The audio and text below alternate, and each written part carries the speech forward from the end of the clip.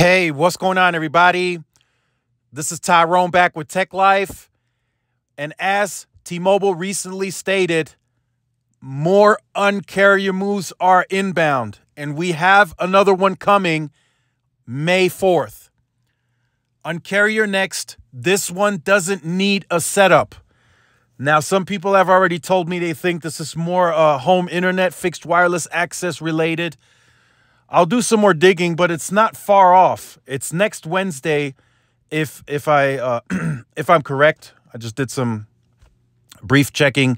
The first, May 1st is Sunday. Second, third, Tuesday. No, Wednesday. It's on Wednesday. So the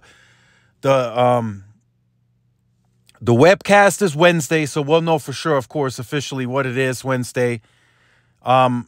Some have told me it's fixed wireless home internet related. I do agree with some points that were made. There is wiggle room to drop the pricing.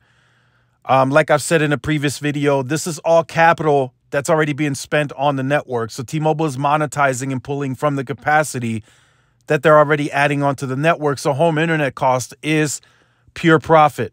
So if they want to lower that for existing customers to $35, $30, whatever, to kind of get closer to Verizon, they could do that. The only thing is they're going to create more demand for the product. So there's going to be more of you checking your address and it not being available for your house.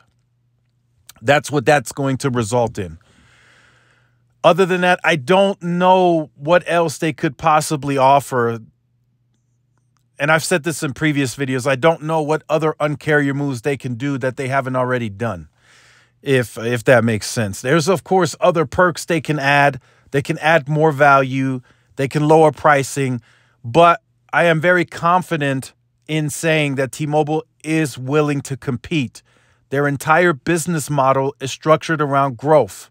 The market sees them as a growth engine.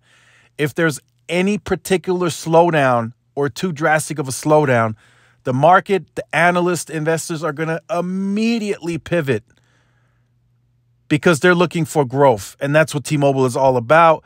So they have to keep growing. So they're going to start the Un-carrier moves again.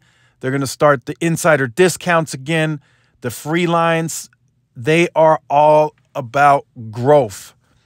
So let me know what you think about this. Are you excited for this announcement? If it's anything good, could that get you potentially excited, maybe engaged with moving back to T-Mobile?